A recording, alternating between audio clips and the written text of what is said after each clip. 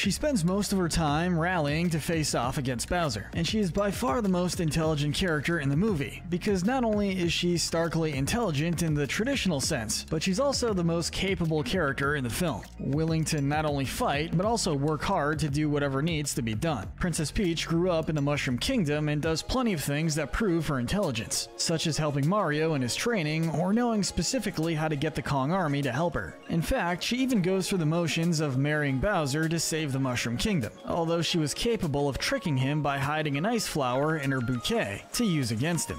No pressure.